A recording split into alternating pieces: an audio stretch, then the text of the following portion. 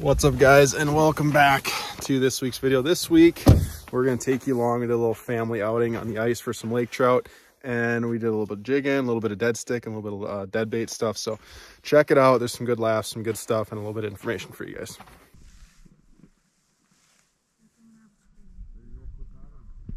Another one looking at the Cisco. Come on.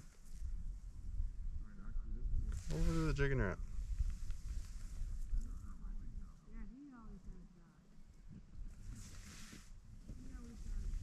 Come on. Staring right at it. Read, bud. Come on. And then, yeah, we're flying to Fort Myers and fishing Saturday, Sunday, Monday. There, he just ate it. Read! Read, buddy! Oh, there's two of them. Yeah. Yeah, it's going, eh? Yeah, catch him, Reed. Come over here. Come over here. Come on, Auntie. Hold your rod. Fine, man. I'm gonna close the bail. I know, bro. You ready? Hold it, and we're gonna set the hook. Oh, Got him. we got him. Here, reel. Here.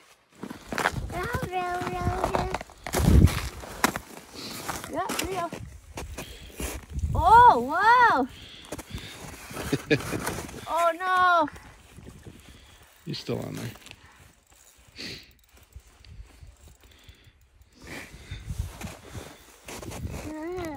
Is he big?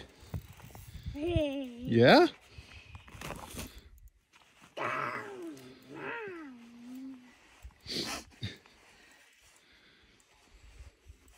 Is it big? Holy man. Oh. These rods are so like light. Another fiberglass. Whoa, there he goes. So get back here. Oh, now we gotta tighten the drag a little.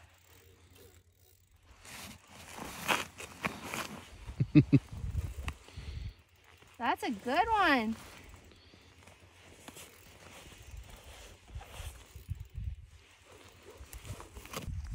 Might be a good one. All right, there's the leader. Just lift. Yeah. Just got to lift now. Oh yeah, nice trout. There he is. There's the hooks. We got him, buddy. Woo!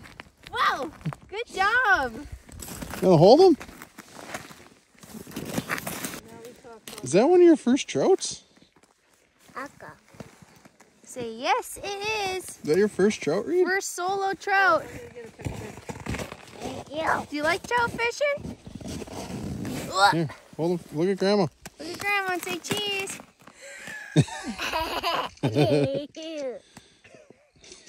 Okay.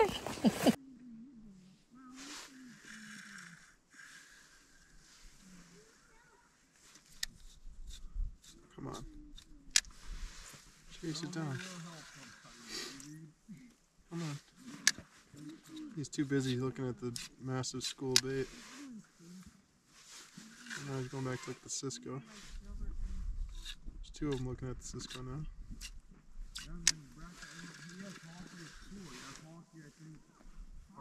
Hockey in the falls this week. Big game against the Americans. Oh, with the Muskies, yeah, they trimmed them up. Oh, there's three of them.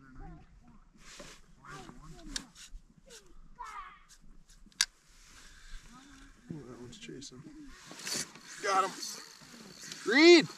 Oh, look at that! That was sweet. You guys can see the massive ball of bait that's down there.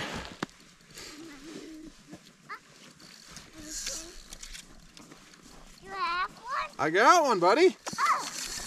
Oh, I think it's a good one. Whoa. Whoa, he's taking a lot of line. I think it's a good one, buddy.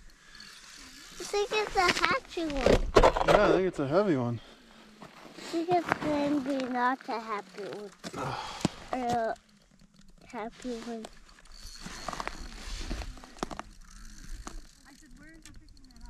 I think it's not happy. Oh, he's not happy at all. No. He's got a hook in his face. Yeah. Come on. There he is. Oh, there he is. Real big, eh? As big as I thought. Watch out. It's in his face. It's in his face? Yeah. There's another one. Headshot. Just the front hook. He's not happy. No. Just the front hook. It's cranky. He's a cranky fish. Yeah. He's not having a good day. No. Right. Mine was happy. We got 2. Yours was happy? Yeah. Yours was way bigger. Yeah. Yeah, yours was a lot bigger, Reed. And he was happy. Another one on the jig and wrap, front hook. This little guy. There's 3 of them. Oh, really? Oh, big school bait. Oh, whoa. Man. Whoa. See ya, buddy. Hey, yeah. See ya. Wouldn't want to be ya. I've talked about this in other videos, guys, but when you check your drag, I like to do it after every fish catch. Make sure all the ice is clean. You don't want any ice on your guides, your rollers, or your spool. But when you check your drag, you always want to check it from your end of your rod on your line. You want to grab your line right here, pull down at a 90-degree angle, because you want to put into account the power and the action of your rod, because your drag will feel a lot more loose here at your reel, but it'll feel a lot stronger and stiffer out here off the end of your rod. So you don't want to set it here and then set the hook, and then you've got way too much drag and the fish can't get anything, and then you might pull the hooks out of them or anything like that. So you always want to check it from the end of your rod. And then the ice, like I talk about too, is one thing you always want to check is your roller. This little brass piece right there is a little bit of ice buildup. You can just blow on that.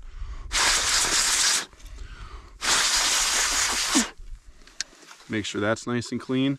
You want to make sure there's no ice on this kind of shroud that goes around your spool. No ice there, because if you need to let out line, if you open that up and there's ice on it, your line can catch on that, and then your line will kind of catch up. And then you want to make sure there's no ice on your spool arbor of your reel as well. And that's kind of why I like a little bit bigger spool in itself. This is a Daiwa Kage MQ 4000, so a really large spool. And I like that just because the line comes off a lot easier, and then you've got more freedom, but you want to make sure there's no ice around that as well. I'm fishing 10-pound Suffix 132 Gore G braid, or G core braid I should say, and then a 12-pound fluorocarbon leader. And you always want to make sure too that keep pulling your drag, make sure you don't have any ice or water that gets on your spool itself and makes that sticky. So I always try and strip some of that off, clean as much water off as you can, because you're dealing with temperatures below freezing. This morning we're at like 15 degrees or something like that Fahrenheit. So we're gonna see if we can stick in our trout here. Drag's checked, ice is clear, we're ready for battle.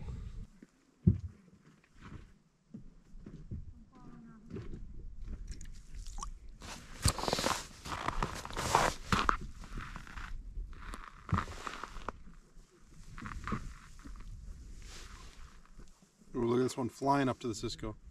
Flying to it. How did he not bite the Cisco? If you're not going to bite the Cisco, come bite the jigging wrap. That was crazy. Just staring at it. Reed! We got a fish! Oh, we got a fish over there. That's while hutching him. Can I go up a little bit? Okay, fish! He's just sitting there. He hasn't taken any line yet. Oh, there he goes. There he goes, Reed. You want to go get him? Should we go catch the fish? He's over there. He's on your rod.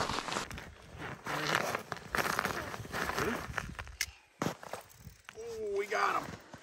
We got him. You want to hold the rod? No. His hands are probably cold. Oh, your hands are cold? He's got Grandma's heat packs in there. Oh. So we saw this one on the graph and he came flying. I thought he was going to come check out my jigging wrap, but he's on our line. Whose line? Whose rod is this? Mine. Yours? It's not Uncle Doug's? No? Okay. It's not Auntie's? It's It's not Auntie's? No. No? Oh, man. It's not them.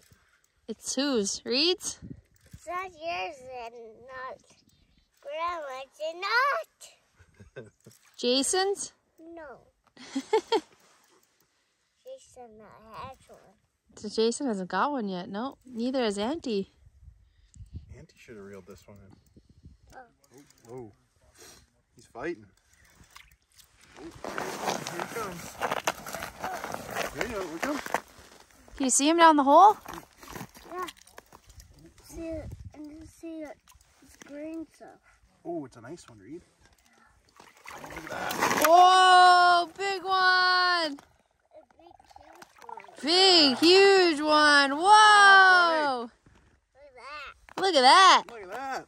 Hooked him Hey, out. Grandma. Look at this one, right? Look at our trout. Okay, come over here. Here, take. Come over here, Grandma. Look this way and take a picture. Look at Auntie. Look at her. Grandma. She's coming. Okay, look at me. Look at Auntie. Look at me. Look at No. Auntie. Look at me. Good job, bud. Say see you later, Trout. We're gonna let him go. You gonna let him go? There he goes. Pretty. Big old trout. Whoa. Water. Water. High five. High five. Yeah, man. Are you who's the best fisherman here? Me. All right, so our dead stick setup, pretty basic, just a 4,000 Daiwa Fuego, and then this is just a 13 rod. I got this from Thorn. It's not super expensive, like a $40 rod, but it's made out of glass, I should say, fiberglass. So it can bend all the way over. It can take a ton of strain, and you don't need a super sensitive rod for a dead stick because you don't need to feel the bite. The flag just trips, you know you got a fish on. But it's really nice again for fighting the fish. It's got a lot of that more moderate action to it. There's a ton of play there, so you can get through all the head shakes and whatnot. But we're fishing that on the iFish Pro system, and then we're just fishing it with a big Cisco. I shouldn't say big Cisco, just a small 4-inch Cisco or so. And then a number 6 or number 4 round bend VMC. And then just pop the air bladder.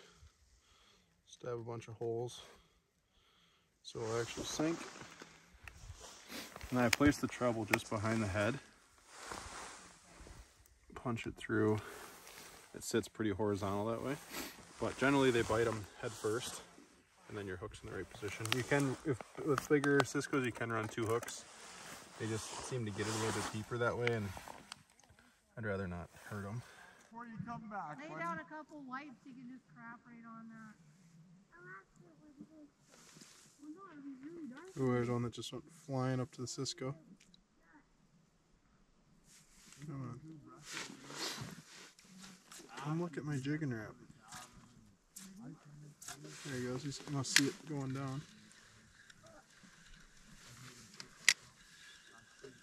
Here it comes. Right through the bait. Come on. Look at the bait just scattered.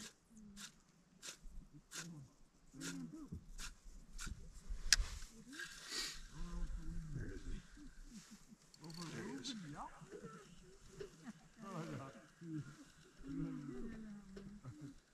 he is. Oh, there's one. Going back down. Come on. Hey, Mom! What? Bring me that auger. Bring me the auger? You're pooping. You're gonna go. Oh, poop in it. Never mind. Oh, look at the bait just scattered. That's so cool.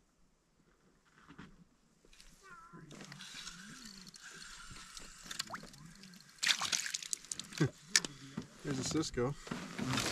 So it's hilarious. I was just jigging in that bait, and I just hooked that Cisco.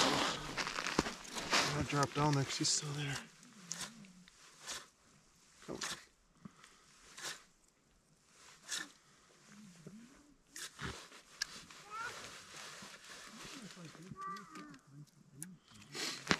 Oh, that's so cool.